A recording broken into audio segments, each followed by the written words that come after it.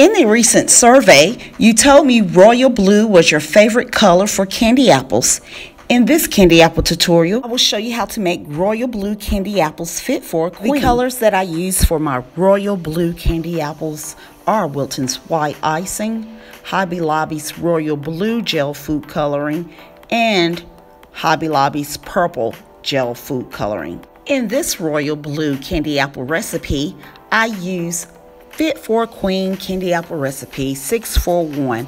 That's 6 cups of sugar, 4 cups of water, and 1 cup of corn syrup. This is my favorite go-to candy apple recipe, especially for my royal blue candy apples here, since I am dipping 12 candy apples.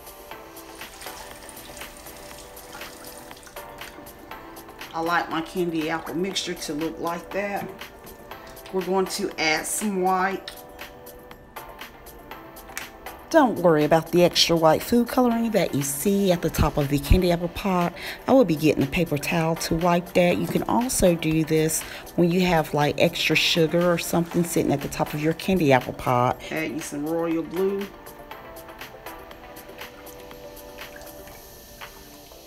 I can pretty much just leave it alone right here, but I need that royal blue, honey. That royal blue for the queen, honey. Hobby Lobby's royal blue is pretty much that deal. Remember, I am making these fit for a queen, so I just added some more purple because I need these to be a little more royal. This is how you get a really, really good royal blue color fit for a queen, honey. Fit for a queen. Fit for a queen, honey. Okay, we're gonna let this cook. Okay, we're gonna let this cook until it reaches 300 degrees. Once your candy apple mixture is on the stove cooking, do not stir this royal blue candy apple mixture. Baby.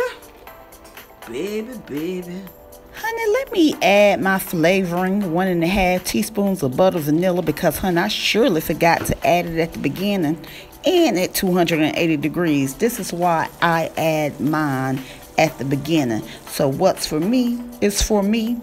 Different strokes for different folks.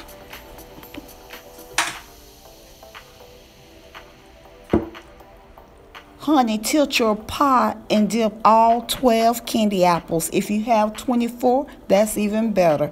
Because one thing about this 641 candy apple recipe, honey, it will work for 12 to 24 candy apples. This royal blue, baby, it's for a queen. I'm telling you, this is for a queen. Okay, what candy apple number is this? You just scrape that candy apple on the side of the pot and place it down on your parchment paper or silicone mat. Royal blue candy apple number 4. Royal blue candy apple number 4. Please come to the front. Please come to the front. Your party is waiting.